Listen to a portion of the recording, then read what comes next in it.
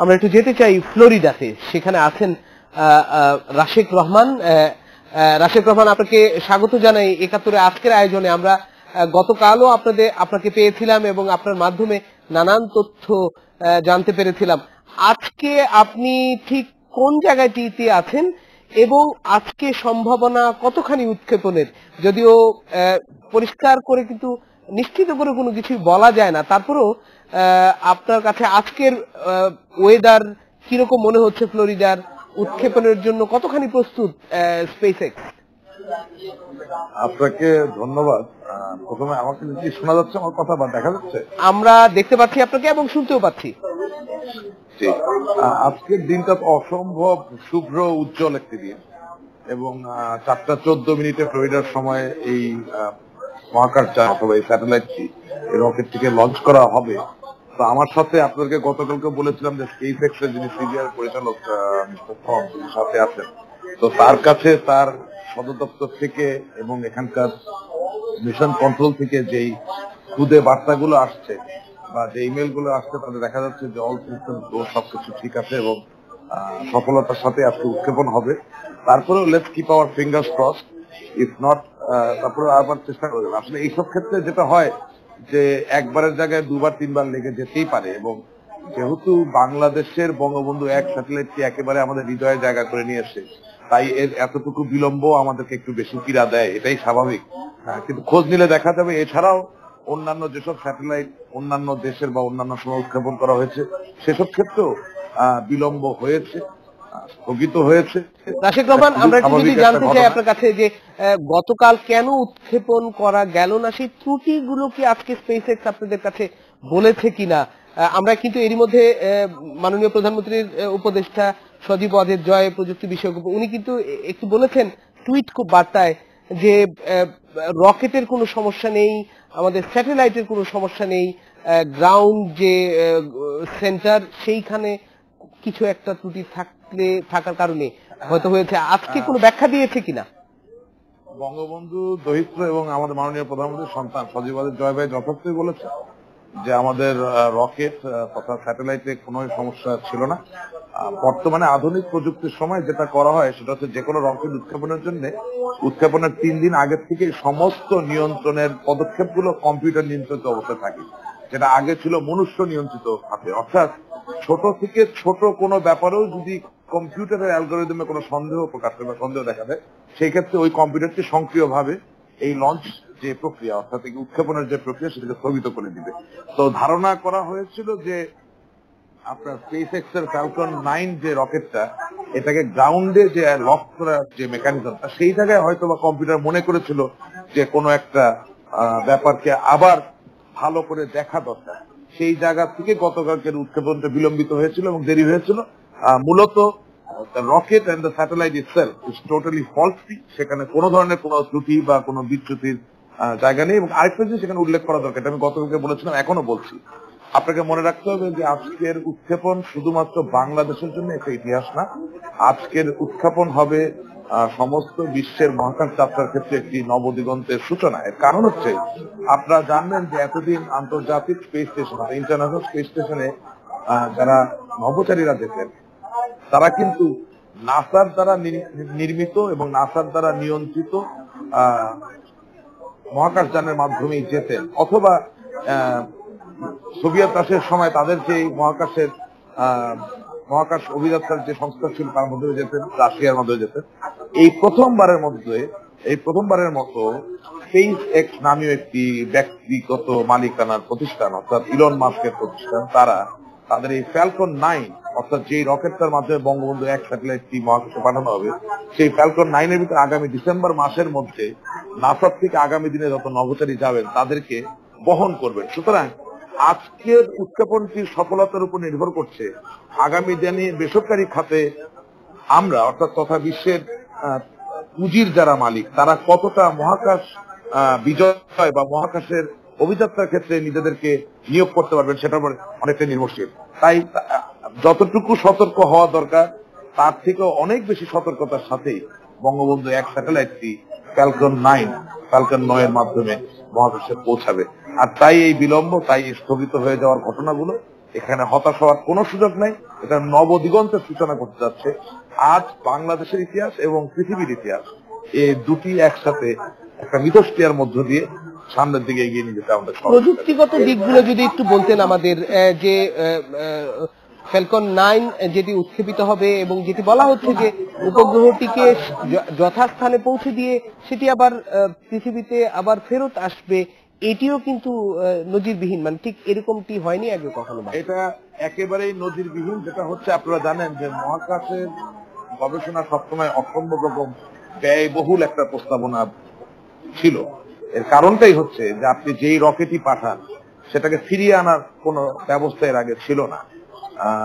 SpaceX যেটা করেছে যে ফ্যালকন 9টাকে তারা এমন ভাবে প্রস্তুত করেছে বা নির্মাণ করেছেন যে এর দুটি রকেট, অর্থাৎ স্টেজ 1 এর যে রকেট সেখানে 9টা রকেট আছে এবং এটা আপনার এই কৃত্রিম উপগ্রহ সহ মূল যে স্থাপনা সেটাকে মহাকাশের দিকে ঠেলে দিয়ে তা আবার 8 মিনিট 22 সেকেন্ডের মাথায় পৃথিবীতে ফিরে আসবে। অর্থাৎ ওই যে মূল যে রকেটটা সেটাকে বারবার ব্যবহার করা সম্ভব। এবং স্পেসএক্স এর যারা কর্তৃপক্ষ আছেন তারা স্বপ্ন দেখেন, আমরাও স্বপ্ন দেখি যে এমন একটি সময় আসবে যখন এই রকেটটি প্রতি 2 দিন বা 3 দিন পরপরই একটি করে স্যাটেলাইট বা একটি করে রকেট অথবা মহাকাশে আমাদের প্রয়োজন অনুসারে পাঠানো যাবে। আর যেই রকেটটি অর্থাৎ দ্বিতীয় পর্যায়ের যে রকেট সেটাতে একটি মাত্র ইঞ্জিন থাকে, সেটি আর পৃথিবীতে ফিরে আসবে না। সেটা আপনার বায়ুমণ্ডলকে ভেদ করে যাওয়ার সময় যে অসম্ভব উচ্চমাত্রার তাপ তৈরি হবে সেই তাপেই তা সম্পূর্ণভাবে ধূলিসাৎ হয়ে যাবে এবং বঙ্গবন্ধু 1 স্যাটেলাইটটি তার কক্ষে গিয়ে নিজ অবস্থান গ্রহণ করবে। এভাবেই ব্যাপারটা কাজ করবে। তবে সবচেয়ে বড় কথা কি জানেন, আমি নিজে তো প্রযুক্তিবিদ না, আমি একজন রাজনৈতিক কর্মী। এক একজন রাজনৈতিক মানুষ এক একটা জিনিস নিয়ে কাজ করে। কেউ ভৌত অবকাঠামোর স্বপ্ন দেখে, কেউ মুক্তি স্বাধীনতার স্বপ্ন দেখে, কেউ আত্মপরিচয়ে পরিচিত হওয়ার স্বপ্ন দেখে।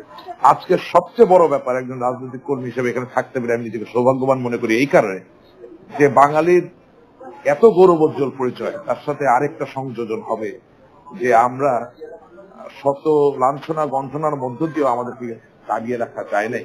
রাশেক রহমান, আমরা একটু আরেকটি জিনিস জানতে চাই আপনার কাছে, সেটির ব্যাখ্যা নিশ্চয়ই আপনার কাছে আছে। সেটি হলো যে আমরা দেখলাম যে আমাদের স্যাটেলাইটটি গিয়ে পৌঁছবে 119 পূর্ব দ্রাঘিমা রেখা বরাবর। আমরা অন্য যে দেশের স্যাটেলাইট অন্য দেশগুলো রয়েছে যেমন ভারতের বা অন্যান্য দেশের, তাদের ভূমি বরাবর কিন্তু তাদের স্যাটেলাইট থাকে, কিন্তু বাংলাদেশেরটি আমরা দেখতে পাচ্ছি বাংলাদেশের যে বঙ্গবন্ধু 1 স্যাটেলাইট সেটি কিন্তু ফিলিপিন্সের দিকে দ্রাঘিমা রেখা বরাবর থাকবে। এটি কেন হলো? আমাদের যে অরবিট, আমাদের যে ভূমির উপরে যে রেখা বরাবর সেটি কেন পাওয়া গেল না? এইটি কিন্তু আমাদেরও একটু জানার ইচ্ছা।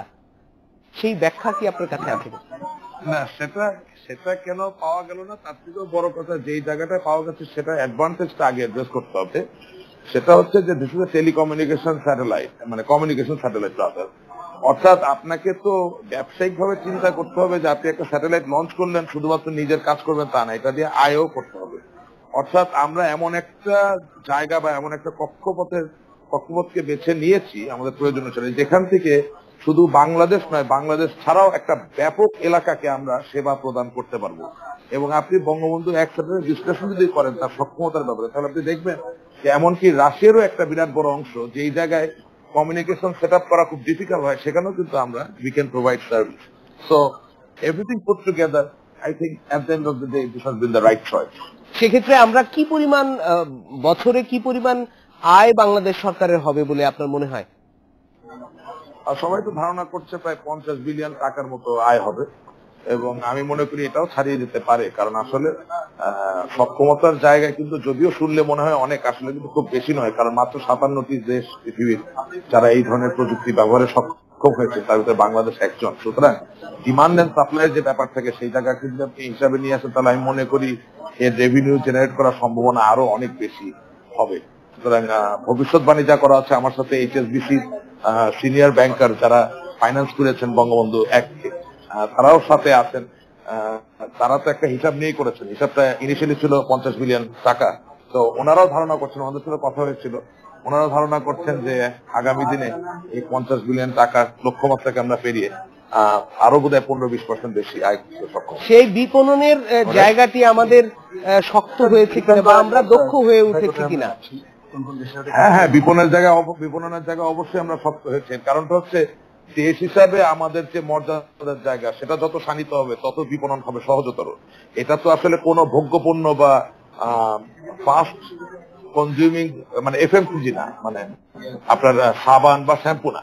এটা এমন একটা পণ্য বা এমন একটা সেবা যার সাথে জাতীয় পরিচয়, জাতীয় গ্রহণযোগ্যতা এবং জাতীয় স্থিতিশীলতার একটা সরাসরি সংযোগ রয়েছে। এবং সেই জায়গায় বঙ্গবন্ধু কন্যা জননেত্রী শেখ হাসিনা আমাদের মাননীয় প্রধানমন্ত্রী পৃথিবীর মানচিত্রে বাংলাদেশকে এমন একটা অবস্থানে নিয়ে গেছেন যেখানে বাংলাদেশ আজকে অর্থনৈতিকভাবে, রাজনৈতিকভাবে এবং নিরাপত্তার দিক থেকে একটি স্থিতিশীল রাষ্ট্র হিসেবে পরিচিত হয়েছে, যার দরুন অন্যান্য দেশ আমাদের প্রতিবেশী ছাড়াও তারা আমাদের সেবা নেবেন, এটাই স্বাভাবিক। এবং এর বিপণনের প্রক্রিয়াটা কিন্তু সম্পূর্ণভাবে ব্যতিক্রমী। এটা সংবেদনশীল অথবা সনাতন কোন ব্যবসার মতো না, এটা খুবই ব্যতিক্রম ভাবে এর বিপণন করা হয়। সেটি আমরা বুঝতে পারছি। রাশেক রহমান, আমরা নিশ্চয়ই আবারও আপনার সাথে যুক্ত হব এবং আপনি আমাদের সাথে পুরো শোতেই যুক্ত থাকবেন। নতুন তথ্য পেলে নিশ্চয়ই আবারও আপনার সাথে কথা বলতে পারবো। এর মধ্যে কাউন্টডাউন শুরু হয়ে গেছে, আপনারা সেটি দেখছেন। আপনি যুক্ত থাকুন আমাদের সাথে। আমাদের সাথে যুক্ত হয়েছিলেন ফ্লোরিডা থেকে রাশেক রহমান, যিনি স্পেস এক্স এর আমন্ত্রণে বাংলাদেশ থেকে গেছেন এবং সেই তথ্য কিন্তু তিনি জানাচ্ছিলেন। আমরা যেটি দেখেছি, আমাদের রাশেক রহমানও যেটি বলছিলেন যে এই যে বিপণন ব্যবস্থা, ব্যবসায়িক যে স্বার্থ বলুন আর ব্যবসায়িক যে উৎকর্ষতা আমাদের প্রয়োজন হবে ভবিষ্যতে, এবং বাংলাদেশ তার বৈদেশিক মুদ্রাও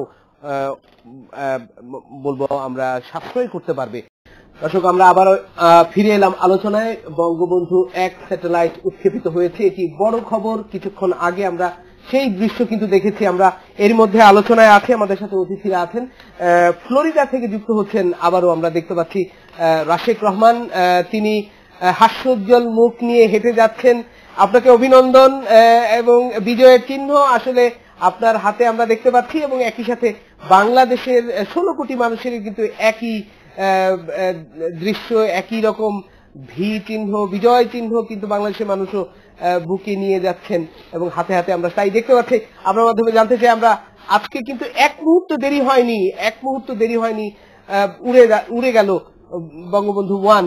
আপনি যেটি বলছিলেন যে আজকে সম্ভাবনা আছে, তবে যে কোনো কিছু ঘটতে পারে, সেরকম কোনো কিছু ঘটেনি।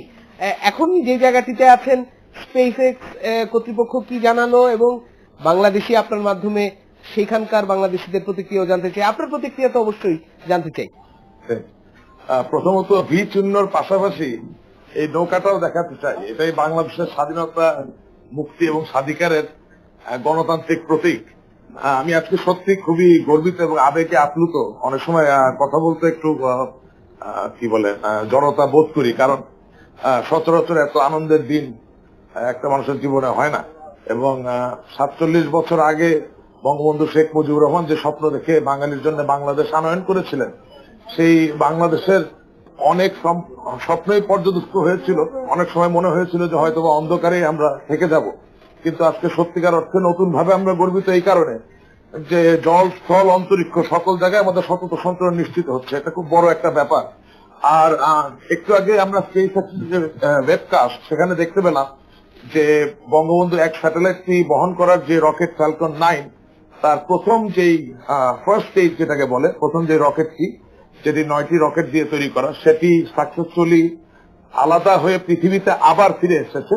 এবং সেটা একটা আনম্যান্ড ড্রোন, অর্থাৎ মনুষ্যবিহীন একটি জলযানে এসে এটি আবার ল্যান্ড করে সমুদ্রের মাঝখানে। পাশাপাশি আমরা ওয়েবকাস্টের মাধ্যমে এটাও দেখলাম যে বঙ্গবন্ধু 1 যে স্যাটেলাইট, সেটাও তার যে মূল রকেট সেখান থেকে আলাদা হয়ে এখন সমস্ত পৃথিবীর চারিপাশে প্রদক্ষিণ শুরু করেছে, কক্ষপথে অবস্থান নিয়েছে।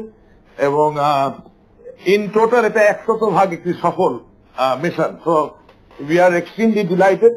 এবং আপনাদেরকে একটা কথা বলা হয় নাই, যে একটু আগে ঢাকা বিশ্ববিদ্যালয়ের মাননীয় উপাচার্য একটা কথা বলছিলেন, তার সাথে একই সুরে বলতে চাই যে বাংলাদেশের পরিস্থিতির জায়গাটা কিন্তু আজ অসম্ভব সম্প্রসারিত, এর ব্যাপ্তি বিশাল। আমরা কিন্তু এখন আর বন্যা, সাইক্লোন দুর্গত অথবা প্রাকৃতিক দুর্যোগে আক্রান্ত কোনো দেশ বা রাষ্ট্রের জায়গাটির থেকে বেরিয়ে এসে আমরা যে অত্যন্ত সক্ষম একটি জাতিসত্তা এই জায়গাটাকে প্রমাণ করতে পেরেছি।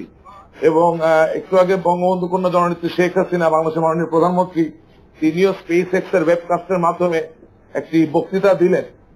সেটি শুনলেও আমার ধারণা প্রতিটি মানুষ উপলব্ধি করবেন যে আসলে একটা দেশের জন্য সঠিক নেতৃত্ব, সঠিক রাজনৈতিক মূল্যবোধ, যে আমরা একটা জাতিসত্তাকে কোথায় নিতে চাই, কিভাবে তাকে সামনের দিকে এগিয়ে দিতে চাই এবং স্বপ্ন বাস্তবায়নের ক্ষেত্রগুলোকে কিভাবে আমরা তৈরি করব, এই জায়গাগুলো সম্বন্ধে যখন একজন নেতার ধারণা খুব পরিষ্কার থাকে তখন খুব অল্প সময়ের ভিতরে সেই জাতিসত্তার আর্থসামাজিক পরিস্থিতির পরিবর্তন আনয়ন করা, মনস্তত্ত্বে পরিবর্তন করা, এগুলো খুবই সম্ভব কাজ এবং তারই প্রকৃষ্ট উদাহরণ হচ্ছে। রাশেক রহমান, আরেকটি প্রশ্ন আপনার কাছে করতেই চাই যে এই যে বঙ্গবন্ধু 1 স্যাটেলাইট উৎক্ষেপিত হলো, এটির কিন্তু আয়ু 15 বছর।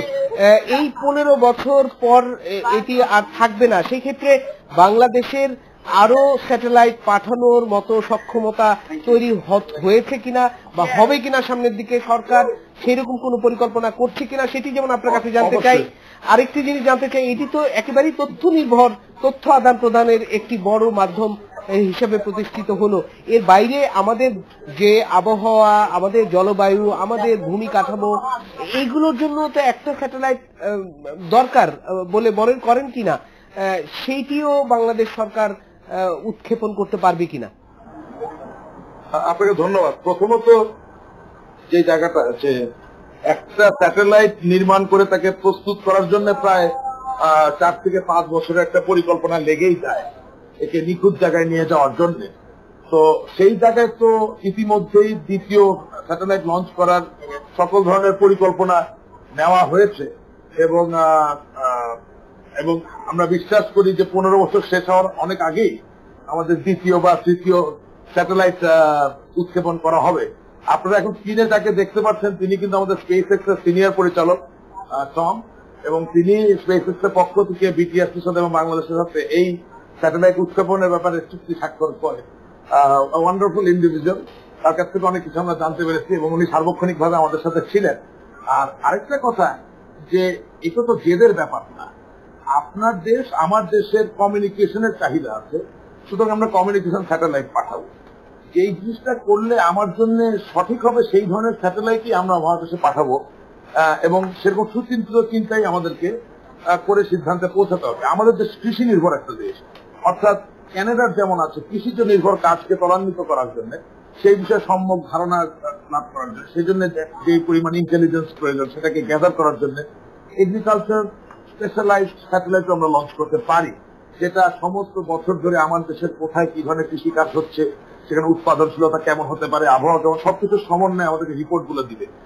আবার আমরা যদি একটা পরাক্রমশালী রাষ্ট্র হিসাবে উপনীত হতে চাই বা বহিঃপ্রকাশ ঘটাতে চাই, তাহলে আমাদের সামরিক স্যাটেলাইট আমরা লঞ্চ করা যেতে পারে। আমরা সময়ের স্বল্পতায় রয়েছি। আমরা অসংখ্য ধন্যবাদ আমাদের সাথে যুক্ত হওয়ার জন্য, আপনাকে অভিনন্দন। এবং একই সাথে যে আমাদের যারা অতিথি হিসাবে আজকে উপস্থিত ছিলেন